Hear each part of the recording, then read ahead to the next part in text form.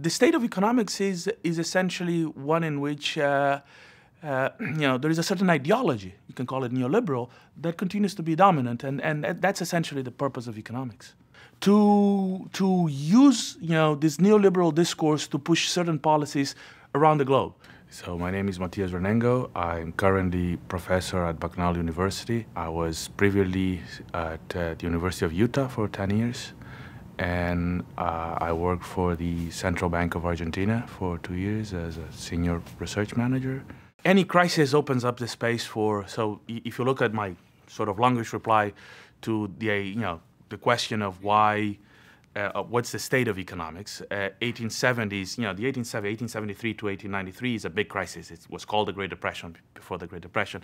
It's also, the 30s, the Great Depression is the other sort of, and the 1960s itself, 67 it's a period of crisis that eventually leads to the, inflation in the 70s and whatnot, but it's a crisis of the international system that, sort of held during the golden age of capitalism. So periods of crisis are good because they sometimes lead to, the opening up of possibilities for alternative discourses. Yet one important thing that happened in the 30s, in the period that goes from the 30s to the 60s, was that we had, for good or for bad, whatever you think about the Soviet system, you had an alternative, and you had that capitalist societies were concerned with the fact that, oh, maybe these guys are going to go communist, and that's a danger. So sure, we're going to acquiesce to some of the demands of labor. That didn't happen in 2008. If you go to my blog, Naked Keynesianism, there is a post, which was, the blog started after the crisis, considerably after, I think it's 2011. But there is a post somewhere there that I discuss. There were all of these hopes that we, in a sense, INET is about this hope that we're going to have new economic thinking, and I'm all for that. And create, INET is an institution that is trying to create space for different kinds of alternative views on how to look at the economy. What I suggested in that post was exactly that there is a limit to how much we're going to actually get out of this, because at the end of the day, there is a sociology of the profession. So how the Keynesian revolution, to some extent, won space. Because they won Harvard, they won Cambridge, which was central at that point, but they, essentially they had to win in the U.S. because the, dynamic center of the economy was switching to the U.S. So they won Harvard, they won Berkeley. They didn't win in the middle in Chicago, but they win key places, MIT, which became central with Samuelson.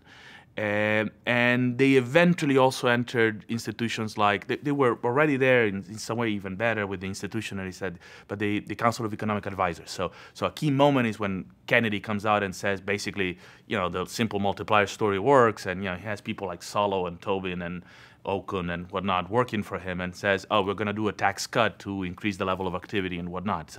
So it's taking over institutions that matters. And I don't see in this crisis any evidence that alternative ways of looking at the economy have actually taken over, key positions in academia, in policymaking institutions. So there has been, inroads and some acceptance from people in the mainstream. They may at a point or another say, no, this is a Minsky moment. So, okay, fair enough, somebody read a little bit of Minsky. But I don't think enough to change the profession. That doesn't mean that there are, not things that we can do. So there are many things that heterodox economists can do to push the debate and change the profession a little bit. But the problem we have is, think of, for example, the role of unions. Unions have lost a role. Economists on the left have had some space with unions. So there are economists at EPI, think tanks in Washington, D.C. But the problem that their influence, to some extent, goes hand in hand with the left within the Democratic Party. And sure, there was Bernie and all of these things, but it's not clear where the party is going, or that they will take over the party, which they'll have lots of resistance from people, that more or less share neoliberal conceptions with fellow Republicans within the Democratic Party. So it's not clear to me, and it wasn't clear that this crisis would lead to significant change in the profession.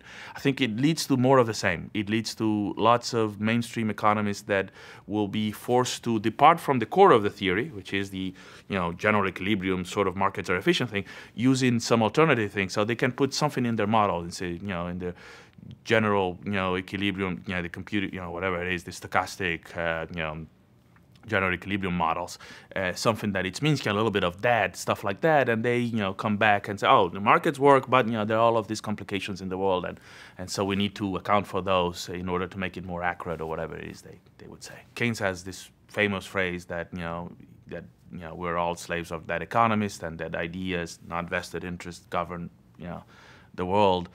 And on the other hand, I think he missed the point. Neoclassical economics is the fulcrum of neoliberal political views. Vested interests have very strong influence of what happens.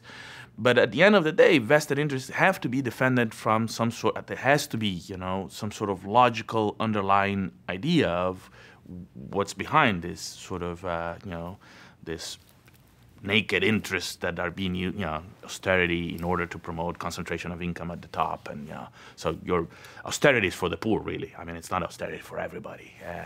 There was no austerity for bankers or for rescuing big corporations. So one can sort of think of austerity as one of the important ideas within neoliberal policy framework. It's another thing that it's important. It's austerity for whom?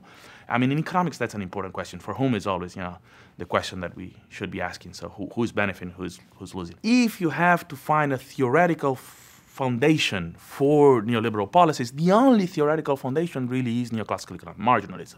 That's at the core of these ideas. So part of the role of the heterodoxy of alternative views is showing, when we can, crises are very good, how the emperor is naked, how some of these ideas are absolutely bogus, and can be debunked.